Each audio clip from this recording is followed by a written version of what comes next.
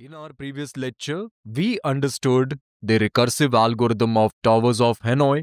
We know the recursive algorithm is capable enough to solve the problem of towers of Hanoi, that is to transfer the disks from one peg to the other. Now in this presentation, we will implement that algorithm. We will consider a simple example to properly understand how the algorithm works.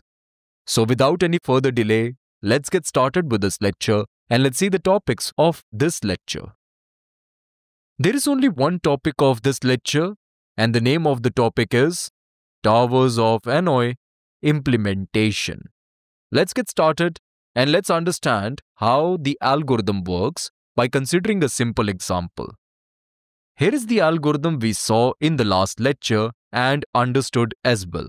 Now, we will try to understand the working of this algorithm in a proper way by considering n as 3. This means the problem is to transfer 3 disks from peg A to peg B via peg C. So understand this, the source peg is A, the destination peg is B, and the intermediate peg is C. So, we want to transfer 3 disks from peg A to peg B via peg C. This is the problem. So, we know the initial call is TOH of ABC3. We are going to draw the recursive tree to understand the working of this algorithm and to understand whether we are getting the correct moves or not. For this, it is important to draw the recursive tree of this algorithm. You will understand this in a moment. What do I mean by this? The first call is TOH of ABC3. This is the problem we want to solve. We learned this already that we can recursively solve this problem by following this algorithm. We first need to check the base case. Is n equal to 1? No, we can observe that n is not 1, it is equal to 3. Therefore, the base case is not satisfied, hence we need to move to the recursive case. This means we now need to execute the else block. In this else block, the first statement needs to be executed. After completion of the statement only, we can go to the next statement.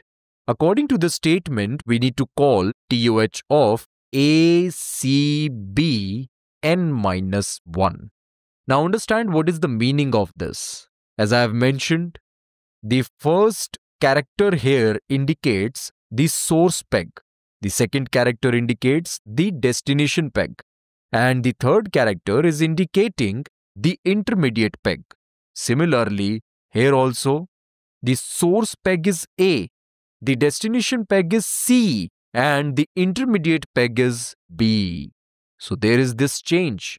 Now we need to transfer 2 disks from peg A to peg C via peg B. So the control needs to shift from TOH of ABC3 to TOH of ACB2. Understand that value of n is 3. Therefore, here we will get 2. That is why we are within TOH of ACB2. Now we are within this function. We are not within TOH of ABC3. The problem has been reduced to this problem. We now need to transfer 2 disks from peg A to peg C via peg B. This means B has been replaced by C, C has been replaced by B. In place of n, we have value 2 and A remains as it is. So everywhere in this algorithm, we need to replace B by C and C by B. This is what we need to understand. Now let's evaluate this algorithm for this specific function call. We say a function or an algorithm both are one and the same. Now let's evaluate the base case. Can we say this base case is satisfied? No, not yet. We can observe that the value of n is 2 and 2 is not equal to 1. Therefore, the base case is not satisfied. Hence, we need to move to the recursive case, which is this else block. And within this else block, we first need to resolve the first statement, which is the function call. Here we are calling TOH of A, C, B, n-1. Now understand this, that we are within TOH of A, C, B, 2. In place of N we have 2. B has been replaced by C and C has been replaced by B. So here also we need to replace C by B and B by C. So this means we are transferring the control from TOH of A, C, B, 2 to TOH of A, B, C, 1. This is important to understand. This time, the source peg is A, the destination peg is B, the intermediate peg is C, and we just need to transfer one disk from peg A to peg B via peg C.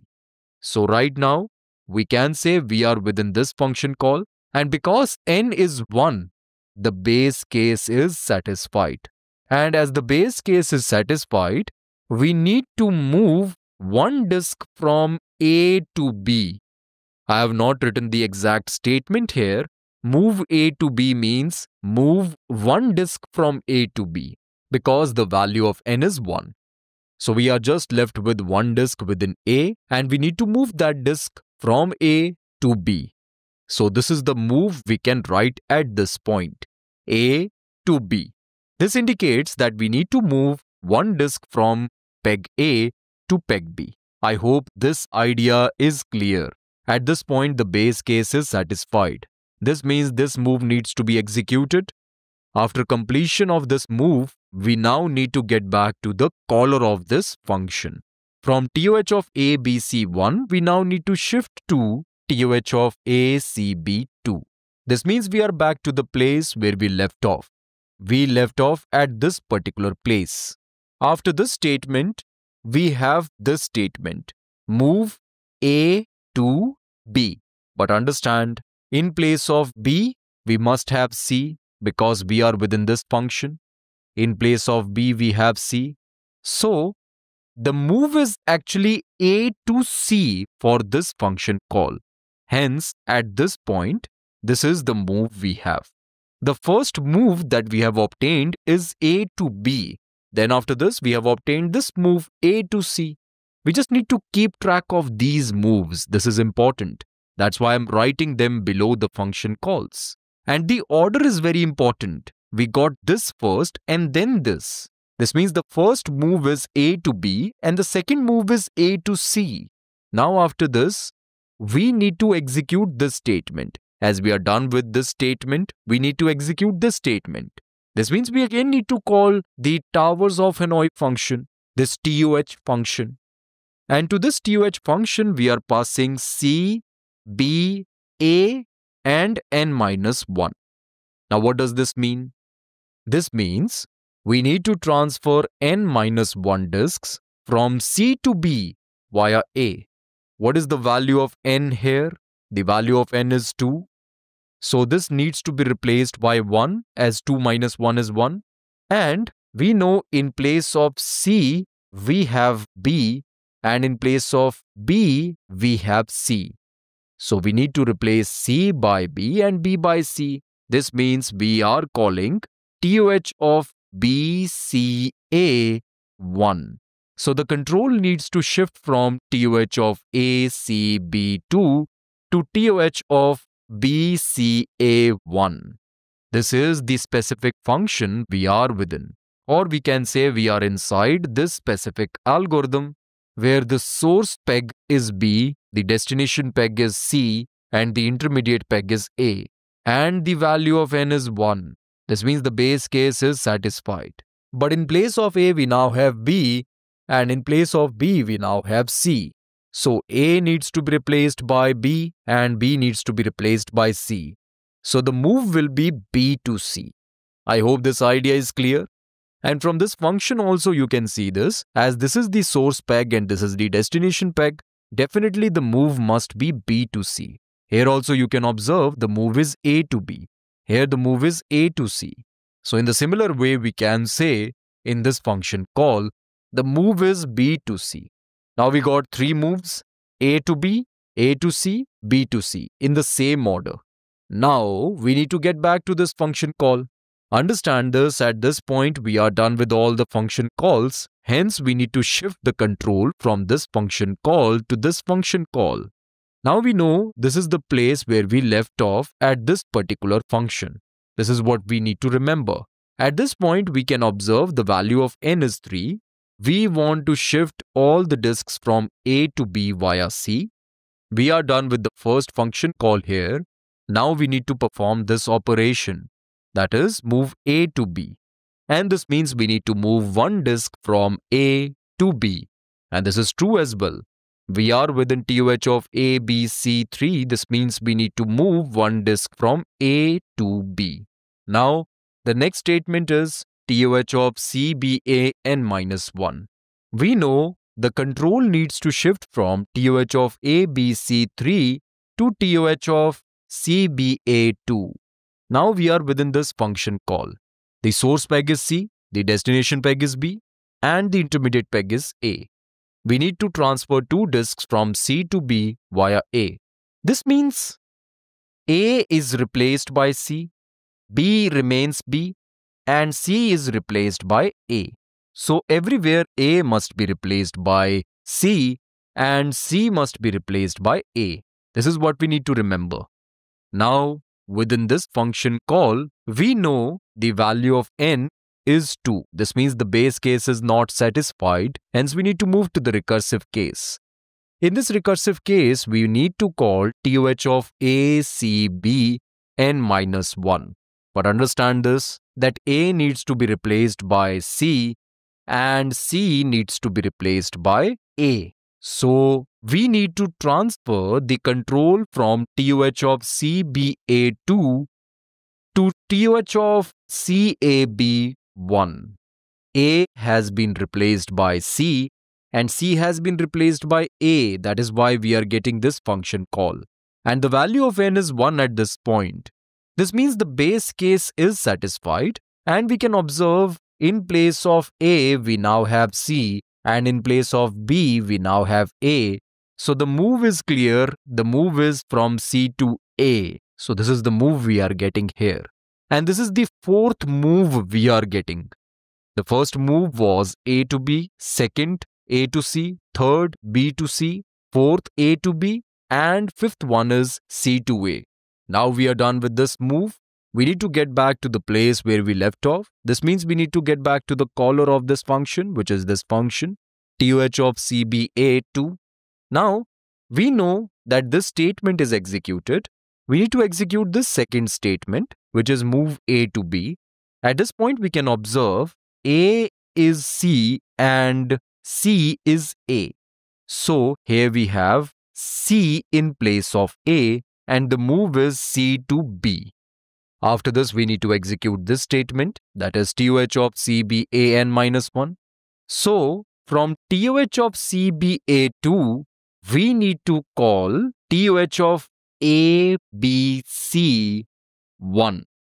Why am I saying this? We know in place of A we have C and in place of C we have A. So here also, in place of C we must have A and in place of A we must have C.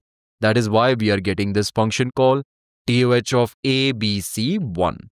Now within this function call, we know the base case is satisfied. Hence, we need to perform this move, that is A to B. So this must be the move, A to B. This is the last move so obtained. And at this point, we are done with this function call. We are done with this function call also. And we are done with this function call as well. We are done with all the function calls. And we have obtained all the moves as well. The order is this. We got these moves. A to B, A to C, B to C, A to B, C to A, C to B, then A to B. These are all the moves and there are a total of 7 moves. We learned this as well, that for 3 disks, there will be 7 moves. And we got 7 only, so it makes sense. Now we need to verify whether we are getting these moves in correct order or not, and whether we are getting the correct moves or not. So let's verify this now. Here we have 3 pegs, A, B, and C. In peg A, we have 3 disks, and we need to move these disks from A to B. Now we are going to perform these moves one by one. First, we need to transfer one disk from A to B. So let's do this. The topmost disk needs to be transferred from A to B. After this, we need to perform this move, that is A to C. Let's move this disk from A to C. Now the next step is to move one disk from B to C. So this disk needs to be moved from B to C. Okay, at this point we have the top two disks in peg C. Now after this, we need to perform this move A to B. We can see there is only one disk left within peg A. We need to transfer this disk to B. Now let's perform the specific move C to A. We now need to transfer this disk from C to A. Then we need to transfer this disk from C to B. And finally, we need to transfer this disk from A to B. Great! We now have all our disks placed within peg B and in the correct order as well. So this clearly verifies that all the moves which we have obtained in this order is correct. So the algorithm which we have written in the previous lecture is working correctly. This is the verification of the algorithm. We learned how the algorithm works with the help of this example, that is, transferring 3 disks from peg A to peg B. So we can say that we are done with this topic, and we can also say that we are done with this lecture. Okay friends, this is it for now. Thank you for watching this presentation. I will see you in the next one.